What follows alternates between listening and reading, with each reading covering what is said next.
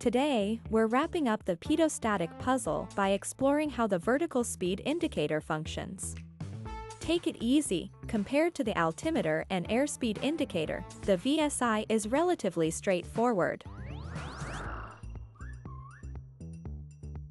The vertical speed indicator works solely from static port. It's got a metal case with a diaphragm inside. Air comes in from the static port but goes into the diaphragm and the case separately. The diaphragm reacts to environmental pressure changes instantly because it gets that air straight from the static line. But the air hitting the case goes through a metered orifice, introducing a bit of a delay in its response to changes in pressure.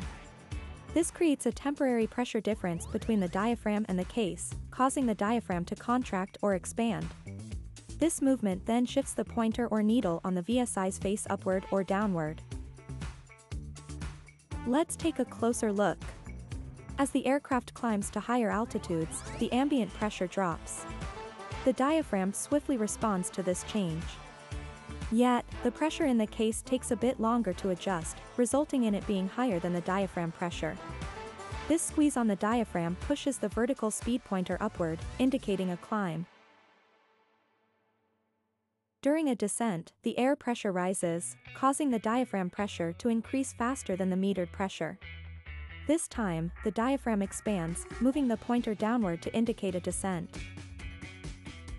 In both scenarios, once the plane levels off, the metered pressure in the case eventually will catch up because it's only delayed, not cut off from the static port. Consequently, the vertical speed needle returns to zero position. Vertical speed tells the rate of altitude change, usually measured in feet per minute.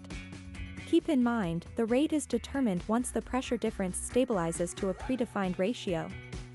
This process takes a few seconds, causing a delay in obtaining a precise reading. When you're flying, be aware this delay and take the VSI reading with a grain of salt. However, the needle's movement, be it upward or downward, instantly indicates the current trend in vertical speed, whether it's rising or falling, without delay. For instance, imagine a rapid climb where the ambient pressure suddenly drops. In this scenario, the VSI needle shoots up, signaling a rapid increase in altitude.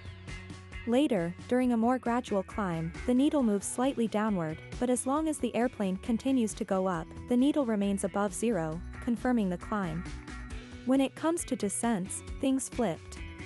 Think of the trend indication this way: when the needle moves in the same direction as the airplane's trajectory, the rate of change is increasing, otherwise, it's decreasing. Since the VSI relies on the static port only, when it gets clogged, both the diaphragm and the case receive no pressure from the static line. This causes the vertical speed to read zero, regardless of the plane's actual actions.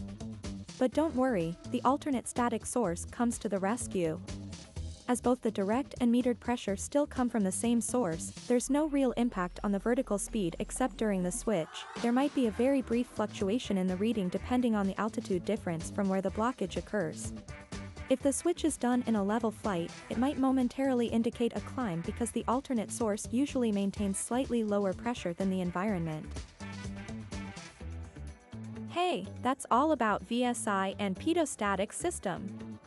In the next video we will move on to the gyroscopic instruments. Stay tuned.